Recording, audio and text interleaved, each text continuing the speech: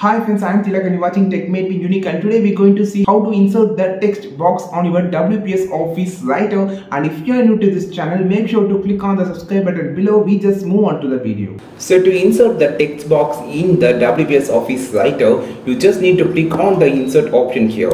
So here there is every element that you want to insert, like table, pictures, shapes and charts and a lot of more. You need to click on the text box here. You can have a drop menu. So there is an option called horizontal text box or vertical text box or multi-line text box. There is a three type of text box that you can insert, or just click here automatically. So you, after clicking here, you automatically have a cursor here to insert the text box. You can choose the size like this. Just drag and make your size of text box here.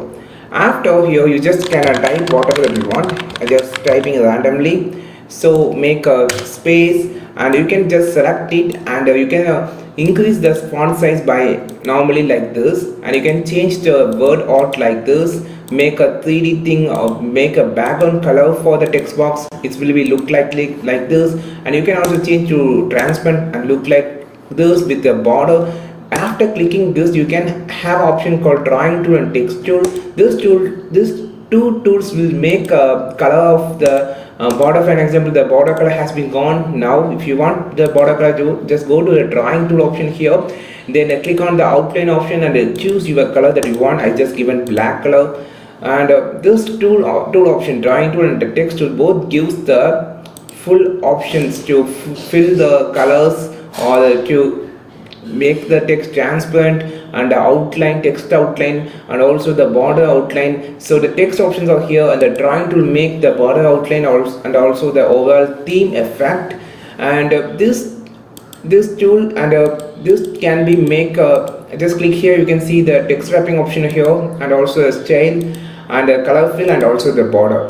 So there is actually I said no, actually three type of text box you can be inserted here. Just text box, I just going to show the vertical text box like this here.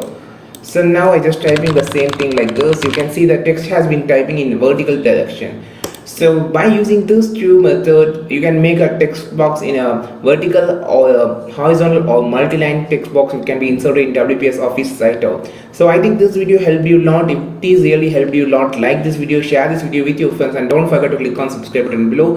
And if you want more content about WPS Office Writer, you just follow this channel. We will meet on next video with valuable content. This is Tilak signing off from Tech Made Me Unique. Have a wonderful day.